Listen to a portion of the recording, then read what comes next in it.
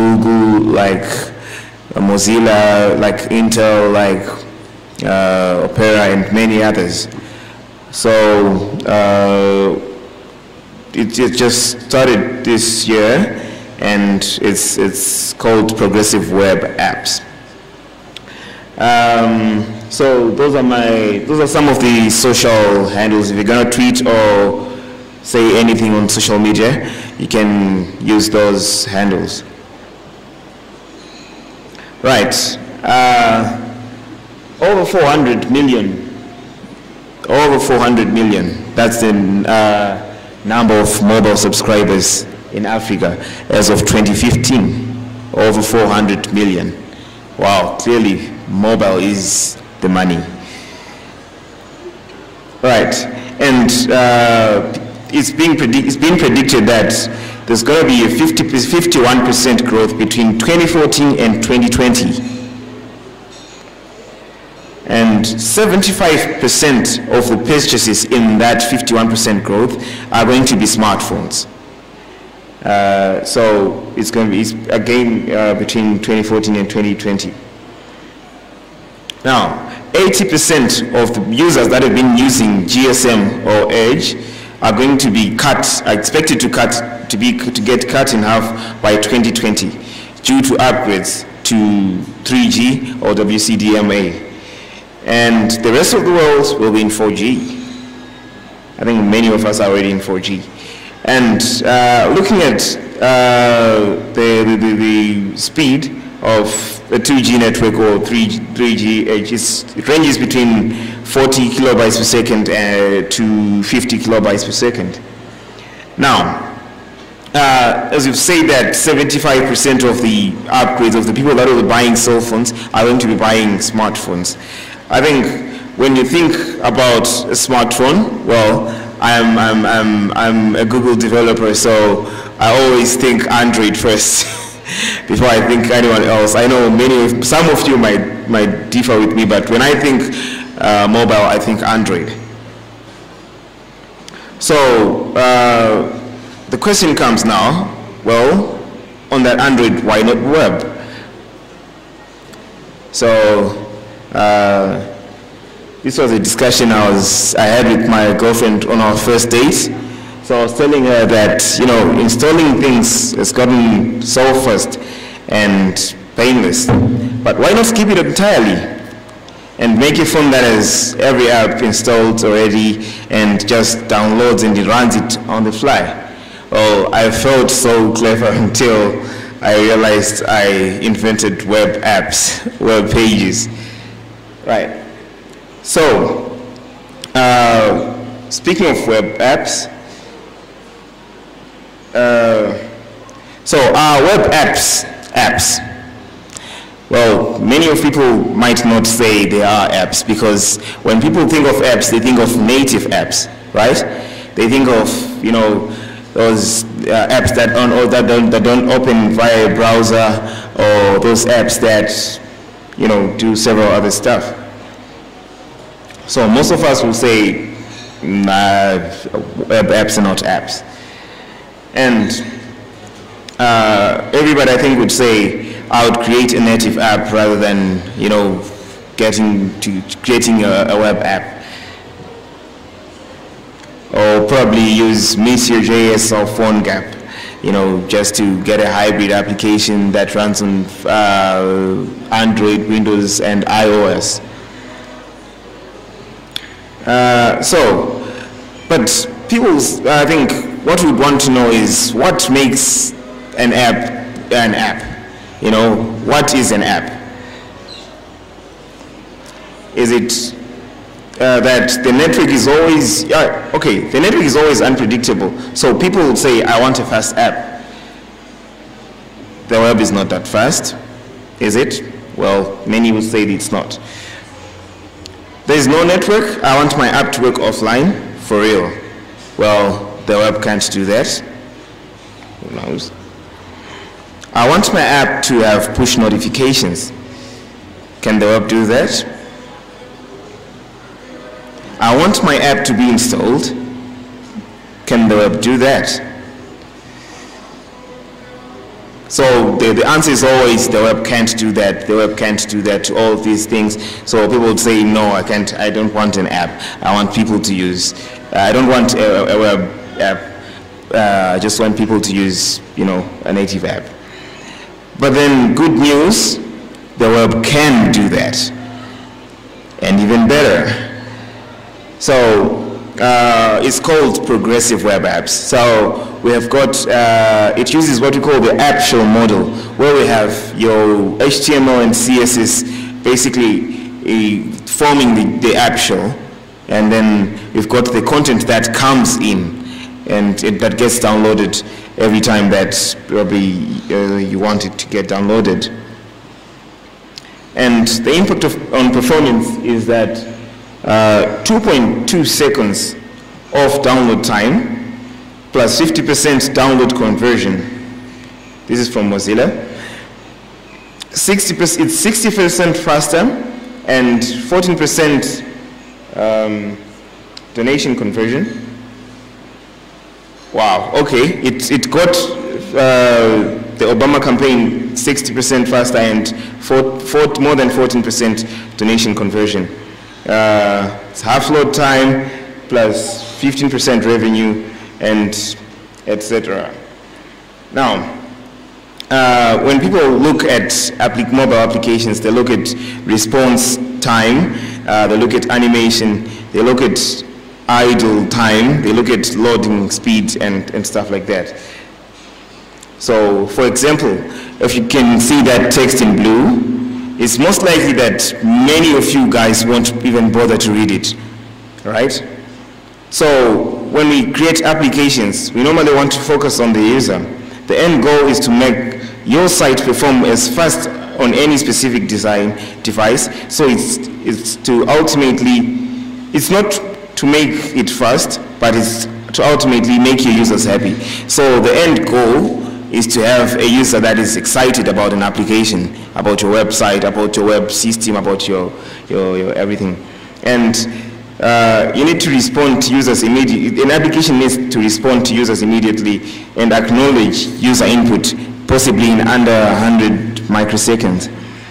And probably render each frame in under 16 milliseconds, and aim for consistency. Users notice junk. So if you have, haphazardly placed widgets or input tags or something like that, it really strains the users. They don't like that. And then we normally want to maximize the thread idle time and keep users engaged and deliver interactive content in under 1,000 milliseconds. Right, and in progressive web apps, we've got what we call a service worker. And I understand that this service worker was adopted from a Python component called a worker. I've researched into that. So I'm still a newbie in Python, so some of these things I don't really know, I didn't really understand in detail, but yeah. So a service worker it's a powerful component for a progressive web app. It's coded in, if you're using JavaScript, like I've learned progressive web apps in, you write it in JavaScript, but you write it in any scripting language that you use, service worker. So it has a lot of power, and it's the one that determines what content you want to be downloaded at what time and how much can be stored in the local database, like those browser database like IndexedDB, etc. So it works only on a secure HTTPS or with an SSL certificate. And it re-engages the user. With the release of push notifications and notification web APIs, the user can receive push notifications even when the web app JS is closed. So that means that normally an application can send you, the normal native application sends you push notifications, right? When you get a WhatsApp message, you get a push notification that comes over the top and you can now easily open. Now, with web apps, you can do the same. I think most of you that browse on Facebook realize that most recently, you can receive push notifications from Facebook on your browser, right? So, for example, that's one web-based push notifications over there on someone's phone, and then they click it, it opens.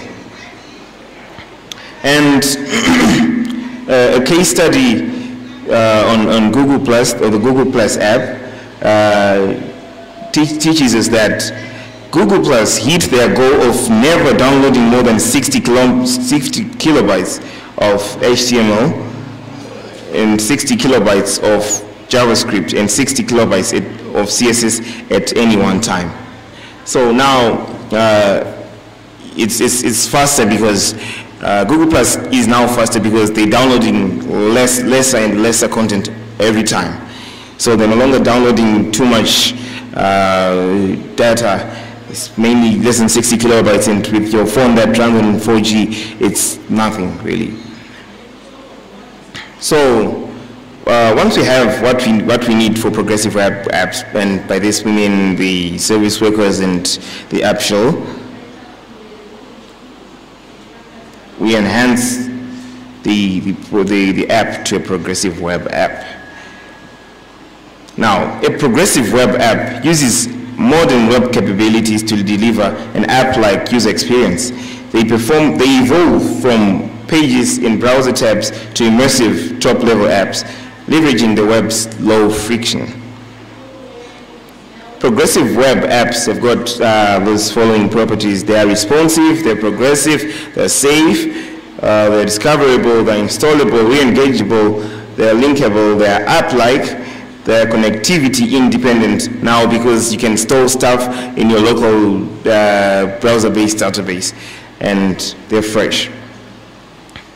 And a service worker, the one that thing that I was talking about, is a client-side network proxy, but that's not the only trick it has up its sleeves. It can catch the app shell, right? So it stores the app shell in your phone. That means that each time you open the application, the progressive web app, the app shell is already stored in your phone, so it's considerably faster, and it's very fast to load. You can watch the video that shows how a comparison between a native app and a progressive web app, the loading speed. You see? So what happens, the first one is a native app and the second one is a progressive web app. So this native app just loaded its app shell and tries to download stuff, and this one, so when you switch on a progressive web app, it already has the previously loaded content on. So like you saw it, I think,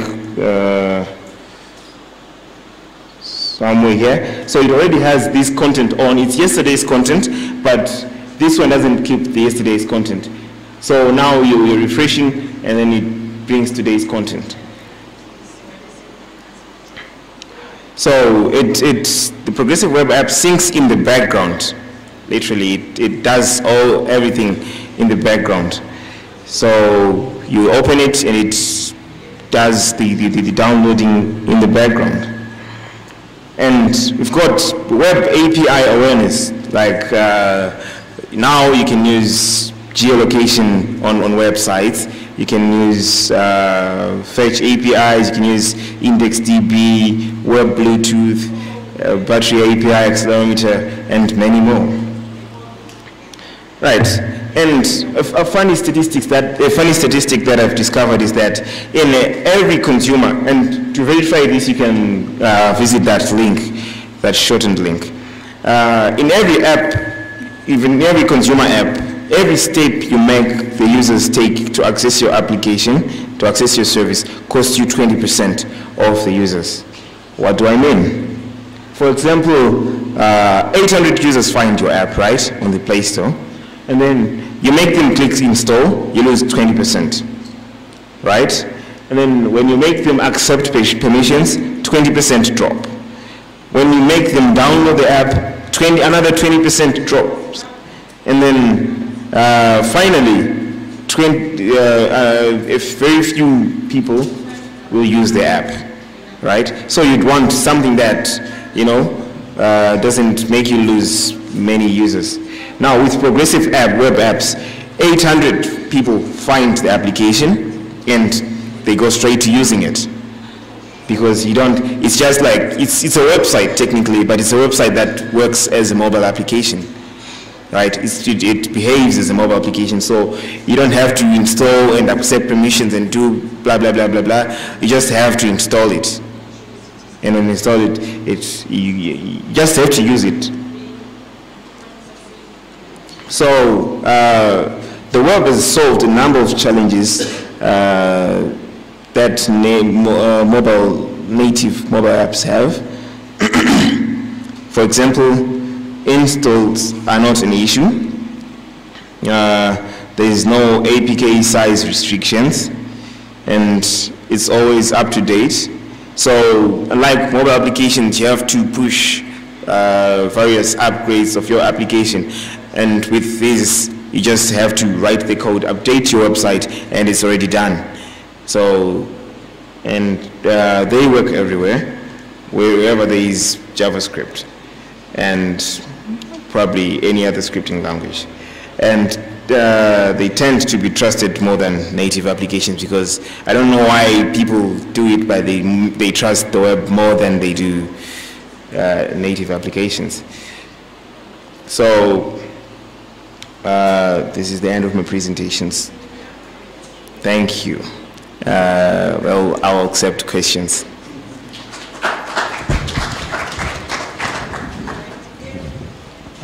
Thanks, Andrew. Any questions?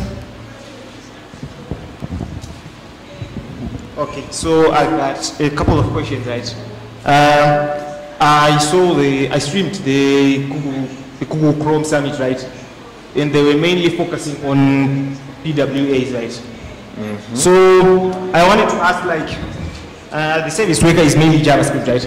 So is it like framework dependent, or you can actually use React in any other JavaScript framework?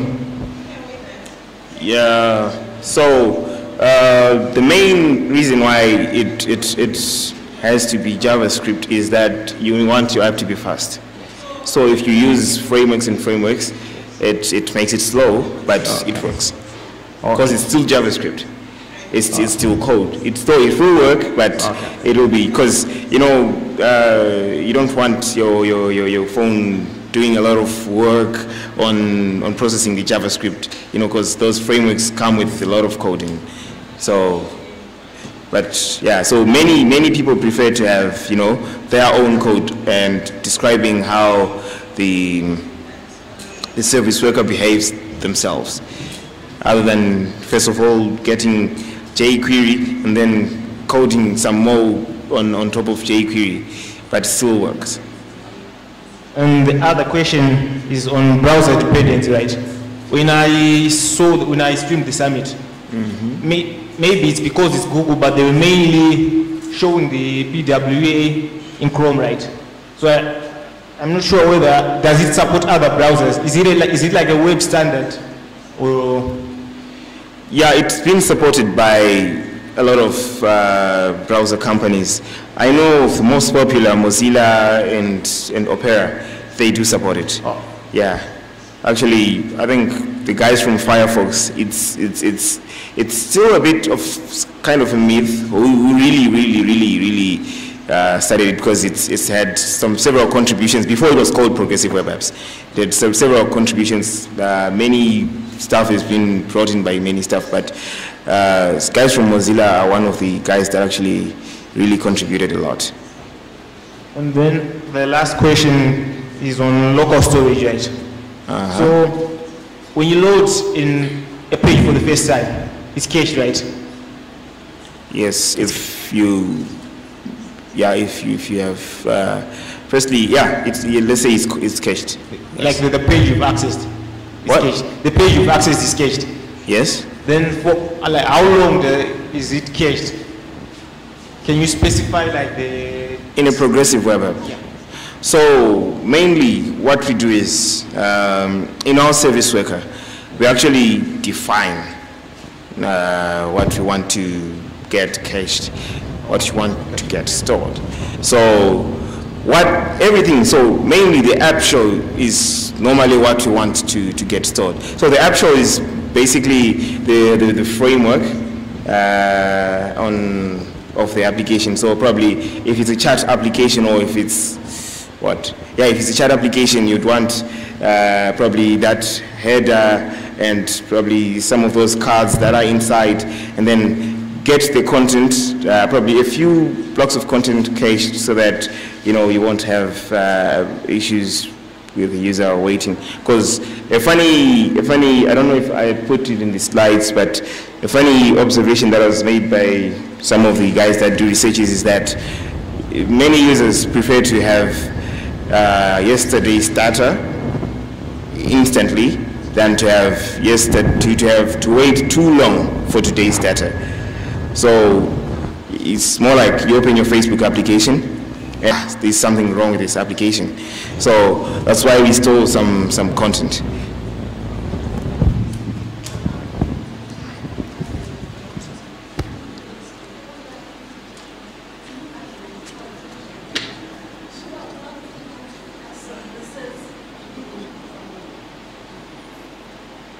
So this is my first time hearing about progressive web apps. Are there any examples so that maybe I can take a look? Okay, the guys from, I think, is it Opera? Yeah. So if you have your phone, or if you have anything to browse from, you can go on pwa.rocks. There are a number of progressive web apps that have been made there that show you how progressive web apps behave. And if you want to have a short code lab, I think it's about less than an hour, a code lab that teaches you how to create your own progressive web app. It's on the Google developers website. So you just say Google developers code lab on progressive web app. Just search something like that. It'll come out. So yeah, they actually teach you to make, and it's a chat application that you make in the code lab. Any more questions? The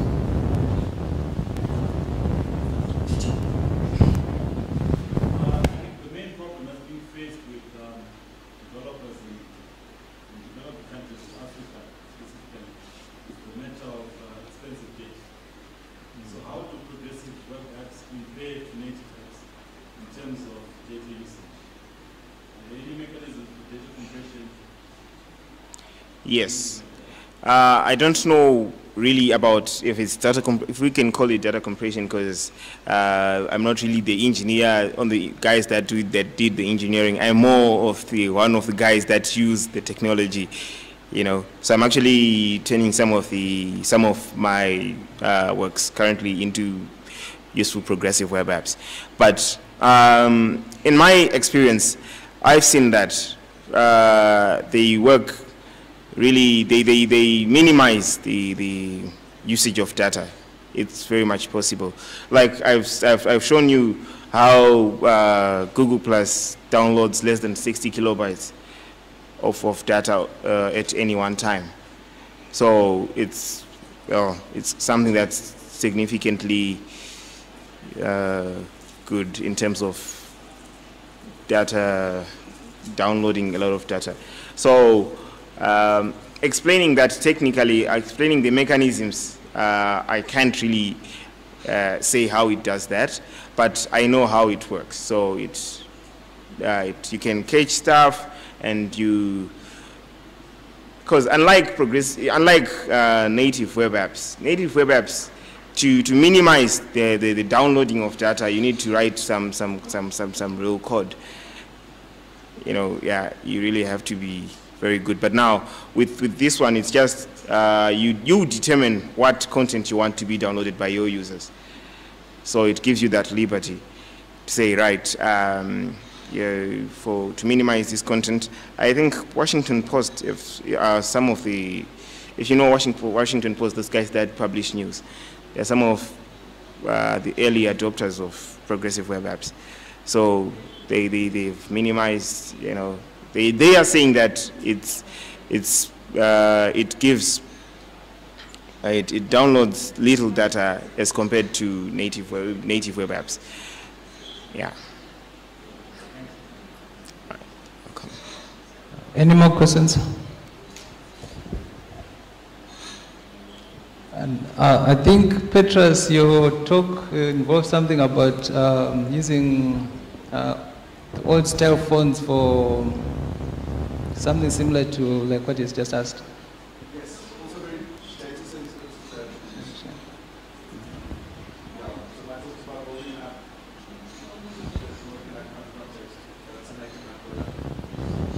So if you want to hear more, I think we should attend Petra's talk. So very interesting. Thanks, Andrew, for your talk. Oh, Mike has a question.